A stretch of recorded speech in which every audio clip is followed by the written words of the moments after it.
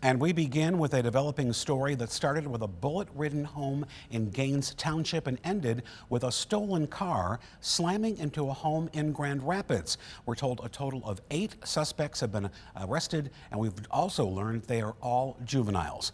13 on your side's Trevier Gonzalez just spoke to the sheriff moments ago. And Trevier, we understand there were also firearms found in these stolen vehicles.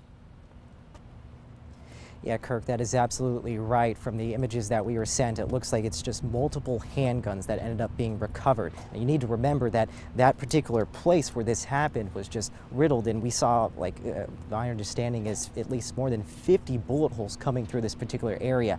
Now, that happened yesterday, of course, but this ended up spurring so many other situations. Now, we do know that 8 of those juveniles are all under custody, and at this point the charges have not yet been set as to what they might be facing. But we do know that this spread into so many situations, because when we do look back at what happened just earlier this morning with Grand Rapids Police and the northwest side, we ended up seeing how one of those stolen cars, it was not a Kia but rather a Toyota, they ended up taking this particular vehicle and just striking it through into this home. And from that situation we ended up seeing it becoming nobody was particularly affected in this by injury, but it just kind of goes to show of how much is really at stake. Now, at this point, when we do speak with the undersheriff here, he did say that this is something that can easily be prevented, and it's something that really takes the community.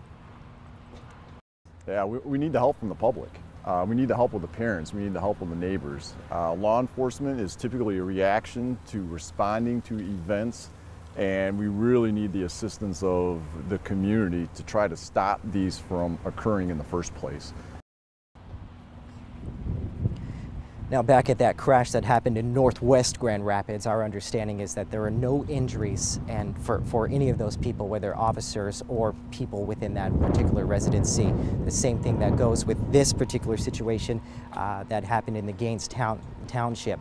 At that point, my understanding is there are no more suspects that they're looking for, but the charges that would be forthcoming are not yet listed. It's going to be a bit of a longer process just because we are working with juveniles, Kirk.